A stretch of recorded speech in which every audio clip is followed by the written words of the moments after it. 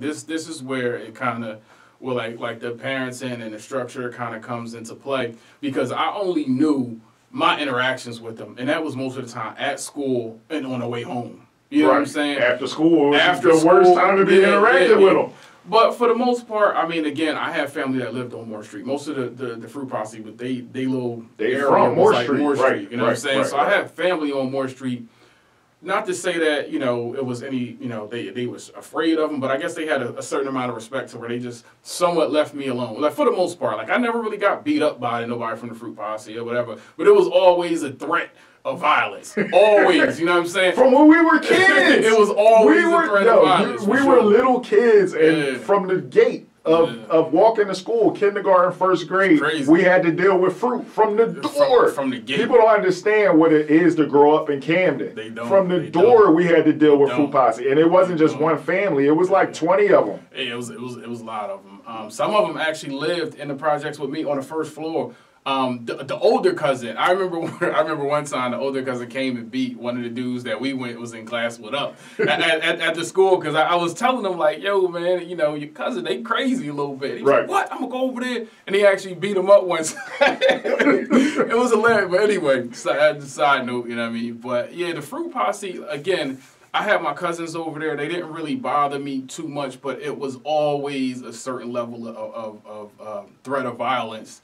Where it was always like a certain level of thickness in the air, where you were just like, all right, all it's going to take is one false move and it's lit out here. Exactly. Always. Exactly. Always. So you did Cramer from K to 3.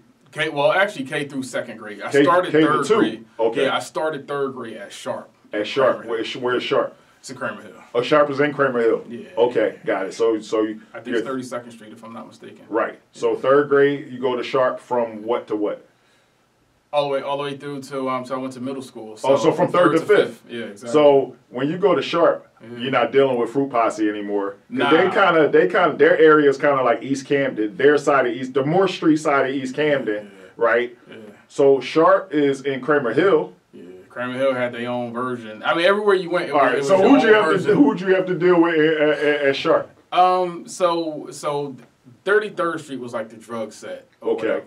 But I had a lot of friends on 33rd Street. It was another one. I don't know if you remember the time it was a movie out, and they had a gang called Tre Deuce in the movie. It was a West Coast movie. Really? What was the name of that movie? I can't remember what the name of the movie is. But anyway, that was their name, Tre Deuce, or whatever. For the 32nd Street. 32nd Street. Yeah. So I had to deal with them, you know what I'm saying, for a little bit. But it was always little kid stuff, you know what I'm saying? And I learned a lesson from them. Like when I went from Cramer to Sharp, I learned a lesson about people that sticks with me to this day. Okay.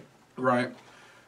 It was this one dude that he had like bully energy. He was like a friend of me. You know what I'm saying? He was like the first dude that I met when I went there. Okay. But he had bully tendencies, right? Okay. To where example. What's a bully tendency? Just being like aggressive. At first is everything's cool, you know, respecting body space or you know, just being all the way respectful in the beginning. Okay. But then moving closer and closer to disrespect. You know what I'm saying? Got it. More and more aggressive. Like stretching the rubber band. Stretching it a little bit to see how I'm going to respond. Okay. So that was the lesson I learned, because another person came to Sharp. And I was warning him. I was like, yo, you gotta watch out for this dude right here. He like our friend, but he not really our friend. You know what I mean? He a little bully. But what I noticed is he didn't treat the other dude like he treated me. He all the way respected the dude, because I guess he just saw something in him that made him say, I don't want no drama with this dude. I want drama with Sheron. Okay. So I learned from that to always be like, okay, it's not how you present yourself depicts how people treat you. You know what I'm saying? People want to treat you based on the way that you carry yourself. He saw something in this dude that said he don't want no smoke, but he saw something in me that said he do want smoke. Okay. You see what I'm saying? Yes. So I always, whenever a situation after that, I end up beating the dude up, you know what I'm saying? Right. The dude with the shot him a fair one? I just shot him a fair one, and that was that, and I didn't have no issues with him no more. Okay. But I learned that you have to really present yourself in a certain manner, you know, to kind of command a certain level of respect. If not, then you'll, you know, always get that bully energy from people. Wow, so you learned that early on. That carried into your adulthood. The first month of 3rd grade, I learned that super early. You see what I'm saying? Got it. This is just another example when I'm telling you of like lessons growing up in Camden that other kids. I know some people didn't learn that till I was in the military. Right. And I'm putting them on to that at 19, 20, 21. Okay. I learned this in the 3rd grade. In the 3rd grade. You see what I'm saying? 9, right. Because I lived in Camden for the most part. You know so already, elementary school, you had to deal with fruit. Yep. You had to deal with Tre Deuce. Yep. Now you go to middle school. Yeah, that was a whole... Did you do middle school at one school? 6th through 8th, I did at one school. All right, where was that? Vets. Where is Vets? Which is on the border of Cramer Hill. I guess it's technically Cramer Hill, but it's Cramer Hill and East Camden. Okay. Almost, because it's right when you go over the bridge. So were the people from Fruit Posse who went to Vets? Nah. Okay, so this was all... it was mostly Cramer Hill kids. You got Cramer Hill, you got AV. Right, Abla Village. People walking up from AV. Right. And then you got some people coming from...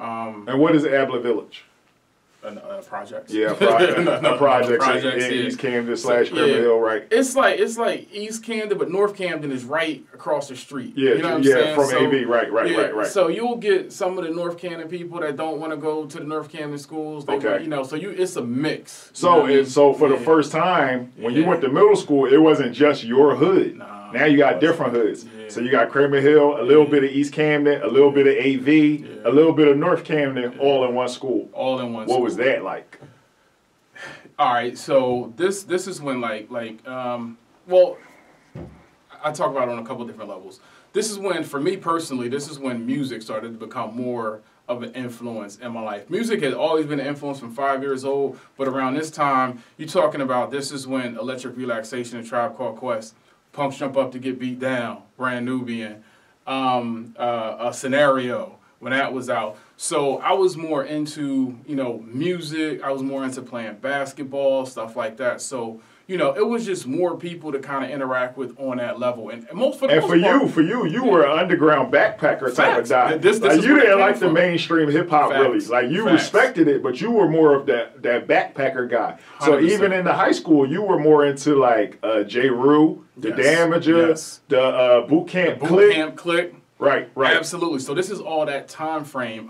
Redman, Onyx, Dr. Dre. This is when all that was coming out. So, I'm coming up, So you're really into hip hop middle school? I'm really into hip hop. I'm kind of like trying to figure out, me, figure out what I'm into. You know what I'm saying? Okay. So I've always been in my own, just almost in my own bubble, my whole life.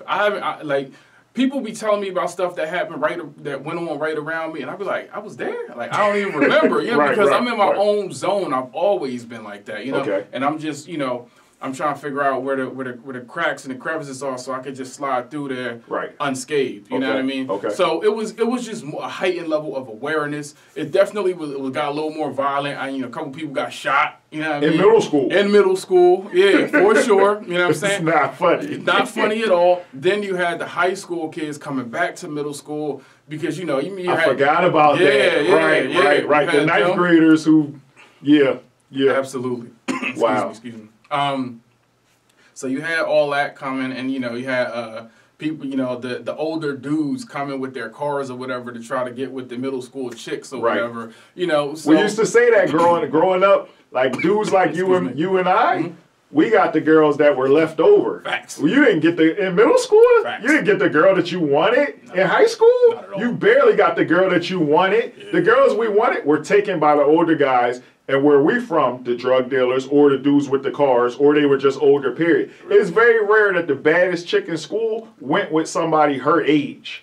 Very rare. This is 100%. And looking back on it, a lot of it had to do with survival. You know what I'm saying? A lot of it, where we come from, like you said, single mothers, their mom wasn't there because they was working 2-3 jobs. Right. If they was doing that, if they wasn't cracked out. Right. So I'm looking back on it, and it was interesting how it all played out. All we saw was exactly what you said. Where we was like, yo, I'm trying to get at this chick, and she trying to get at this dude, and he grown. Right. I ain't got a chance over there. Right. So middle school, girls for me wasn't really like a big thing. It was like I started to get interested in them or whatever, and they always got a certain amount of love, but it wasn't really like that. It was more so music, sports, and really just hanging out with my guys. You know what I'm saying? Let's talk about sports. So you did sports. What did you do in middle school? In middle school, it was more about basketball. Okay. Yeah, basketball and track. And track. Okay. Track was really the main thing. Basketball was kind of like my first love, but I never played organized basketball. Anything organized, it was track. It's been track my whole life, to be honest. Oh, so you were like an AAU kid. What was your specialty back in the day? The 200, the 400, the 400 hurdles. Okay. 440 hurdles, whatever. What's your favorite thing? If you look back and you had to run a race right now and you were in shape, what would you run? 200. The 200. Okay. Yeah, absolutely. Okay. Absolutely. Okay. Yeah, okay. That's where you really get it in. The 100 is a little too short. The 200, you got the curve. When we was kids, we was like a little smarter than the average dudes.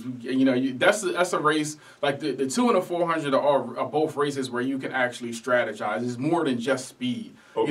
The 100 is just speed. And then 800 is like endurance. It's like other stuff in there. Okay. But the 200 and the 400, that's where you could really use strategy. Like, if I knew. It didn't matter how tall you was or how fast you were. It didn't, because I knew. Like, some people would save all their energy for the last 100, or they would save all their energy for the straightaway. But I knew if the wind was blowing a certain way, I could use centrifugal force. I'm working super hard on the curve, and then the wind just pushing me down the end stretch, and I'm like, boom, I'm applying, like strategy. Right. So that's why I kind of like that, because it wasn't just about speed. You could overcome someone that's a little bit faster than you if you put some thought into it. So let's talk about that.